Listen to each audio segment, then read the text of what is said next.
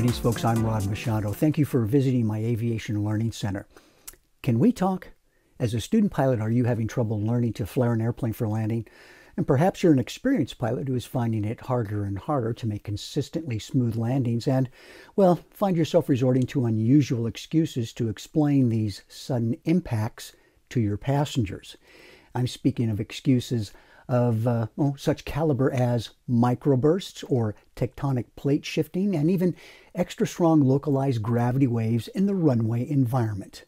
Okay, perhaps I can help you by offering a few common reasons why pilots have difficulty with mastering the landing flare. First, if you're a student pilot who's beginning the landing phase of flight training, your flight instructor probably told you to look directly over the airplane's nose as you begin the landing flare. In other words, the round out and flare.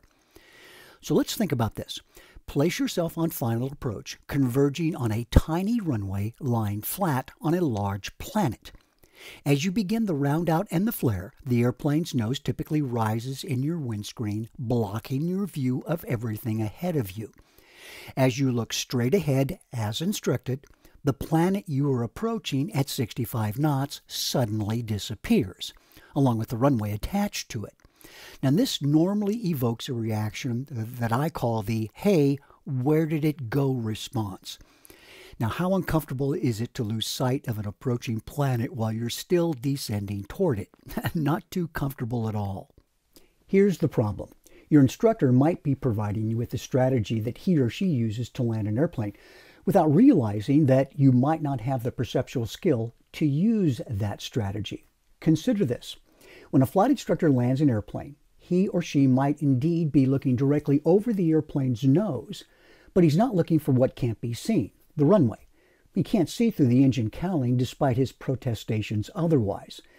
Now, what he can sense, at least to a degree, are details in the periphery. That's right. Your flight instructor is actually using peripheral clues to the right and left of the nose to gauge his or her height above the runway. Now, while peripheral vision doesn't expand as you gain more landing experience, you can learn to better perceive objects in your periphery with training.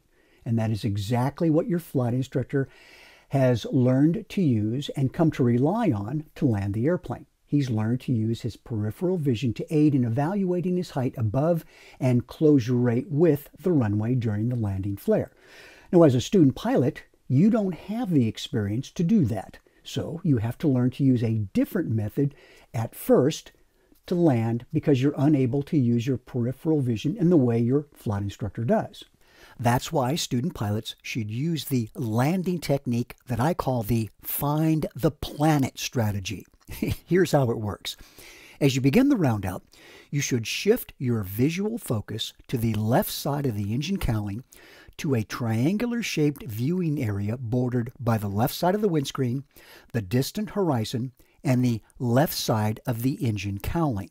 That's right. You can actually see the horizon to the left side of the engine cowling, despite the fact that it disappears when looking directly over the airplane's nose during the landing flare. Amazing, right? The geometry of this area is shaped like a slice of pizza, which I call the domino effect, and in it you'll see the left side of the runway as well as a small slice of the distant horizon. Congratulations, you've just found planet Earth again, evoking what I call the "hey, there it is" response. Now, your job is to find, then look at a spot on the runway that appears to be stationary. It's the same spot you see ahead of you while driving on the freeway that just loses its blurry features and appears to become stationary because it's far enough ahead of you. Now, at most approach speeds in an airplane, this is typically located at about 80 to 100 feet ahead of the airplane. This non-moving, non-blurry spot allows you to assess your height above and vertical closure rate with the runway. Keep in mind that, perceptually speaking, the non-moving or non-blurry spot on the runway will shift toward you as the airplane slows down. Therefore, your runway focal point moves closer to the cockpit as the airplane decelerates during the landing flare. And this is how you accurately keep track of your height and closure rate with the runway. But there's another problem that most folks don't consider, and it involves their dominant eye. Now, your dominant eye is not the eye that browbeats the other eye, pun intended. It's the eye that you tend to rely on for precision visual measurement. For instance, when you look through the sighting mechanism of a gun, you typically close one eye and rely on the dominant eye to aim at the target. Now, why is the dominant eye important when learning to land an airplane? Well, let's identify your dominant eye first, and then I'll explain why. Here's what I want you to do. Make a triangle with both index fingers and thumbs. No, this isn't the itsy bitsy spider, which actually starts out like this. And why I know that is deeply disturbing to me and perhaps to you too, but let's move on. Now, stretch your arms out in front of you and with both eyes open, move the center of the triangle to some small object at least 20 feet away. Now, what I want you to do is move that triangle towards your face while keeping that object centered in the triangle. And as you do that, do you see what's happening here? The triangle has come to rest over the dominant eye. And in my case, it's the right eye, which is not surprising since I'm right-handed.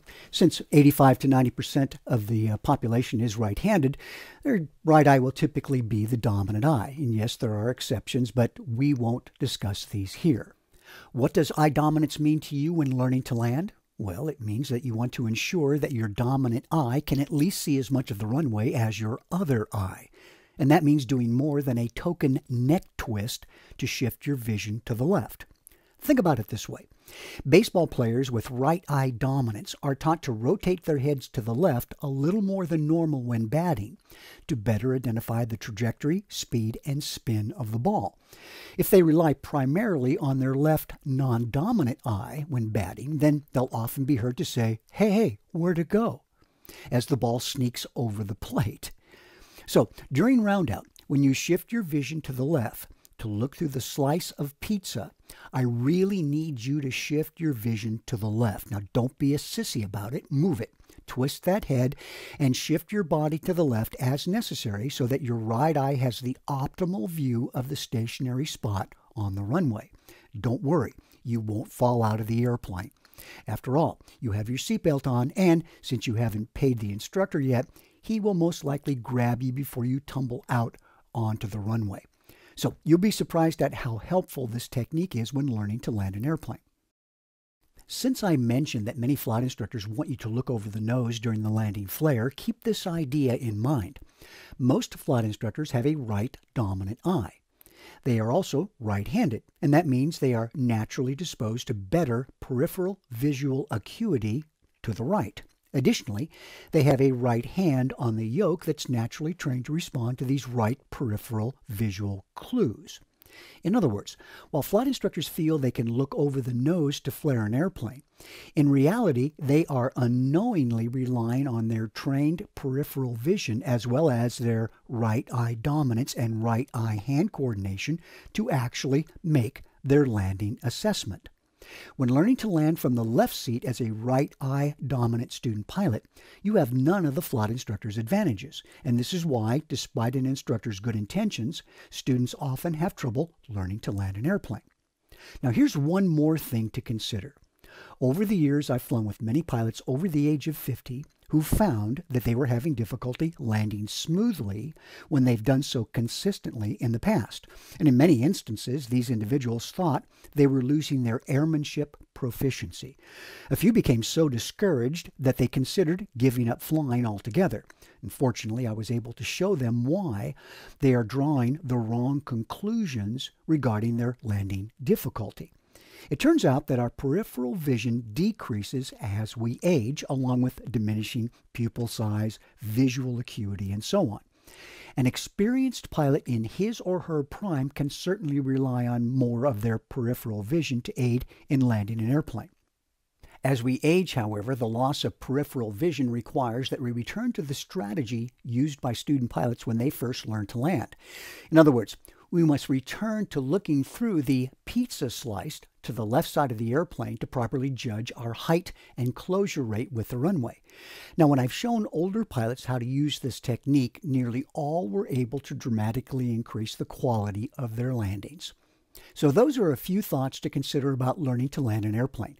And hopefully these ideas will increase the quality of your landings, perhaps even prevent you from having to, well, convert your airplane's Goodyear tires into a new brand called Maypops or Could Blows.